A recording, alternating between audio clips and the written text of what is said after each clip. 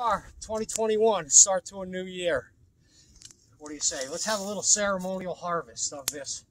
I don't know. I think this is some kind of hybrid plant here that we got going. Some cross perhaps between a CBD and an old fiber plant tried to grow last year. So why don't we cut it down? Now I'm going to ask Wojtek to hold my pre-roll for me. Wojtek the bear.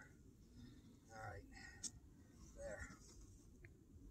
Wojtek. Look up the story of Wojtek the soldier bear.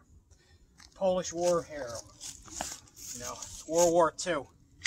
He used to like to, after a long, hard day of battle with the Polish troops in World War II, he'd like to have a smoke and a beer after battle. So, here we go. Let's see if this will cut. Ooh. All right. Oh, wow. That's stringy. That's your fiber. Man, that can't be broken. Let's see the fiber. Here we got. That's what they make the fiber out of. The bark kind of stuff. And you couldn't put two trucks together and pull it apart. Then you have the herd in here. More BTUs in this herd than there is in hardwood trees. How about that? All right. Let's see.